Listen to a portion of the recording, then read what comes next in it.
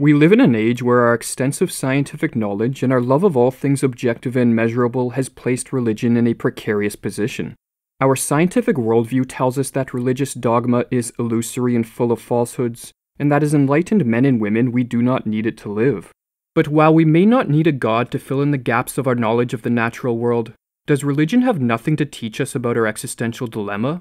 Are we really better off psychologically with the picture that science paints for us of an infinite, cold, and random cosmos, lacking in objective human values and offering us nothing but the finality of death?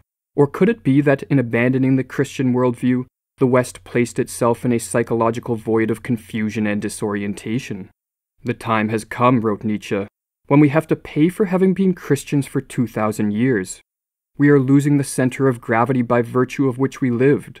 We are lost for a while. One of the most revealing ways to grasp the significance of this transition from Christianity to the scientific worldview is to look at it through the prism of art, and to examine the changes in the masterpieces produced before, during, and after the fall of the Christian worldview. For great artists in all ages are what Carl Jung called the unwitting mouthpiece of the psychic secrets of the times. They are men and women who are acutely sensitive to the spirit of the age, and who, through their creations, give form and expression to the underlying atmosphere of the culture in which they live. As Rollo May explained, if you wish to understand the psychological and spiritual temper of any historical period, you can do no better than to look long and searchingly at its art. For in the art, the underlying spiritual meaning of the period is expressed directly in symbols. In the beginning of the 19th century, the decline of the Christian worldview reached a critical point of no return.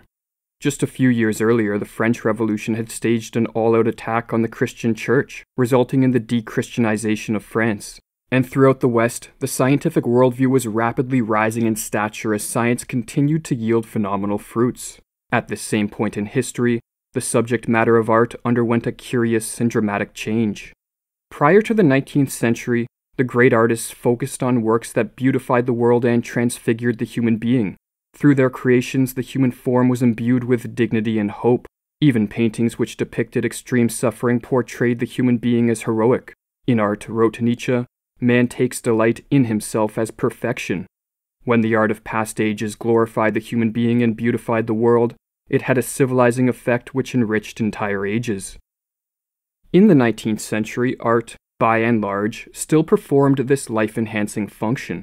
But alongside paintings which depicted the human being as heroic and the world as sublime, many artists began to portray the world in forms which elicit anxiety, confusion, and dread. The picture of the ideal man disappeared from the 19th and 20th centuries, wrote Nikolai Berdyaev. Instead of fashioning works of supreme beauty which save us from what Nietzsche called the horrors of the night, some modern artists started to introduce the world to them. In isolated instances, these horrors were represented in the art of previous centuries, but with the fall of Christianity, for the first time in history, they gradually became the main event. There has never been anything similar in history, wrote Erich Neumann. Each modern artist is a world in himself, endeavoring alone to ward off the chaos that menaces him or to give it form, each with his own characteristic desperation. It is no accident that we hear so much today of the void and forlornness of the individual, and the profound anxiety, the sense of insecurity, uprootedness, and world dissolution at work in these painters also move modern composers and poets. The chaos which modern artists suffered and expressed through their art assumed various forms in the works of 19th century painters. In its subtlest and most aesthetically pleasing form, it can be seen in the masterpieces of Caspar David Friedrich and Edvard Munch. Through their works, both these artists gave visual representation to the ethos of desolation which was spreading across Europe at the time. In Friedrich's paintings, the setting for this ethos of desolation is nature. His landscapes portray a world grown cold, in which Mother Earth elicits the feelings of dread associated with being alone and homeless in the midst of its vast empty spaces. In 1810, the German poet Henrik von Kleist described Caspar's painting, The Wreck of Hope, in the following manner. The solitary spark of life in the boundless kingdom of death, the lonely center point in the region of loneliness. This picture with its 2 or 3 mysterious objects opens out before us like the apocalypse itself. In the works of Edvard Munch, this ethos of desolation is transferred from nature to the social world. The subjects in Munch's paintings suffer from an unbearable isolation. They are lonely souls, unbridgeable islands unto themselves, unable, in their anxiety and sorrow, to reach out to, connect with, and find solace in others. Never, it seems to me, was man so molten and fluid, and yet never was he so shut up within himself, never so walled about as he is today, and never was he so cold of heart. Alongside this ethos of desolation, many other 19th century works of art are charged with a demonic force. Whether it be the chilling figures of the great Francisco Goya, the malevolent compositions of Franz Stuck, or James Enser's works including masks confronting death, in 19th century art nocturnal and chthonic powers rise to the surface.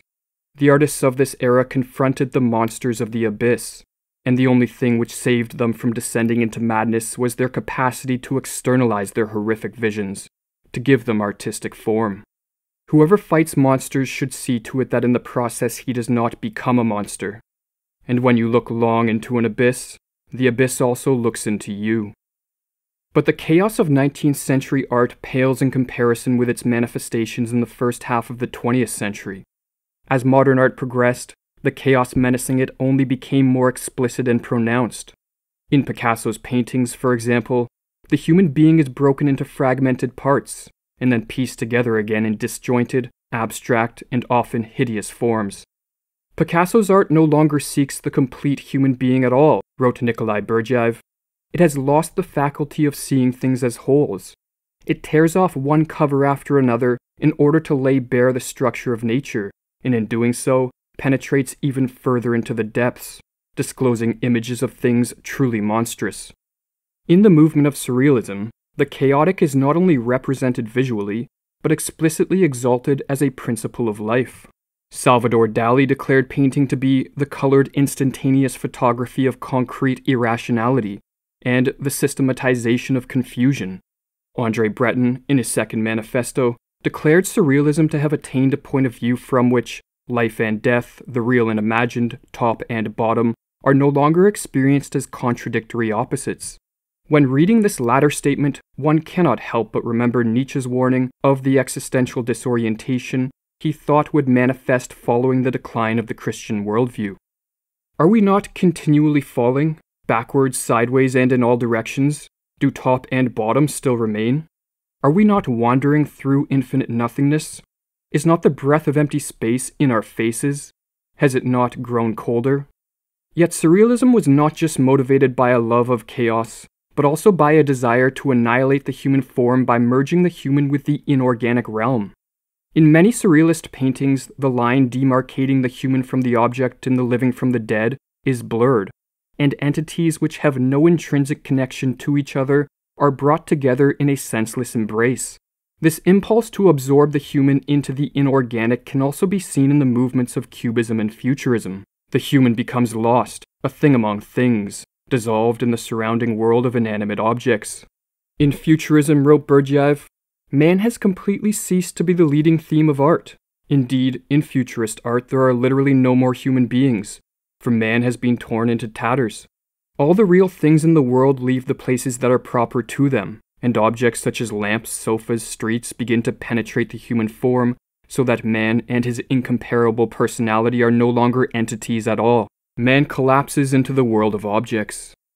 If the creations of great artists reveal the underlying psychological and spiritual atmosphere of the times, then an honest survey of modern art must lead one to consider the possibility that modern civilization is suffering from a spiritual sickness, a deep existential loneliness, an eruption of the demonic, a negation of human nature and a fragmentation of the human form, a celebration of chaos, and thus perhaps even a sickness unto death.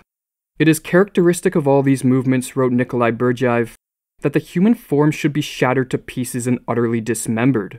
And indeed, in modern art, we have a sort of ending to man as an entity. Yet as Erich Neumann points out, as children of the times, we must recognize that this sickness also lies within us. But let us be careful, we are speaking of ourselves.